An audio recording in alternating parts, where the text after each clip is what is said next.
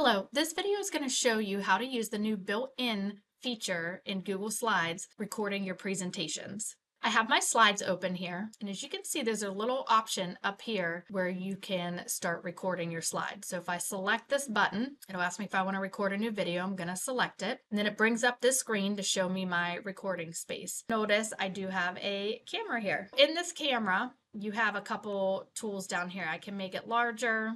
I can make it much smaller. I'm going to put it back to medium. I can also change where it's located on the screen. One of the other things you might notice is that it's in a specific shape. This almost looks kind of like a raindroppy type shape. If I want to change that, good news is Slides lets me do that. I just have to do it before coming into the presentation for recording. So I'm going to X out of the recording studio and I'm going to come over to Insert. Then if you look, there's something called Speaker Spotlight. This will open a sidebar and allow me to choose. So you see that's the shape that I was in. Let's say I wanted to be this interesting diamond shape. So now I'm going to do that. Then I'm going to hit this record button again and record new video. And now look, I'm in my diamond shape. Some of the other tools here that you can see is, of course, I have my camera.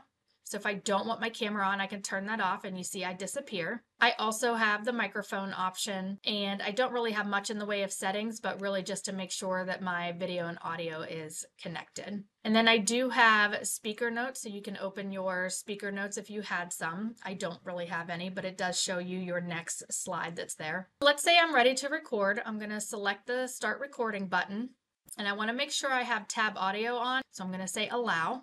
It's going to give me a little countdown, and then it's going to record me doing my entire presentation.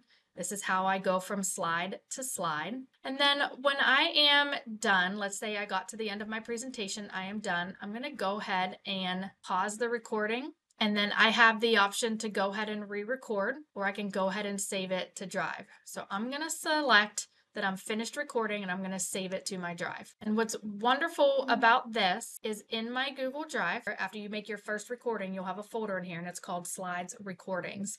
When I go into it, these are all the recordings that I have made so far. And here's the one I just did. So I can access it at any time, do my share settings at any time from there, and use it in other presentations or however I want to send it out. If you notice up at the record button here, once I have recorded a presentation, it actually shows me my recordings from right within the presentation. I can go ahead if I want to record a new video and it'll keep adding to this list. It will still drop into here, but at least I have all my recordings for that one particular slides in one location. I can also select the 3 meatballs next to it and I can rename this recording, I can remove it, or I can even copy the link to share it out. I love that Google Slides now has the option to record my presentation from directly within Slides. Go ahead and try it out if you haven't had a chance to yet.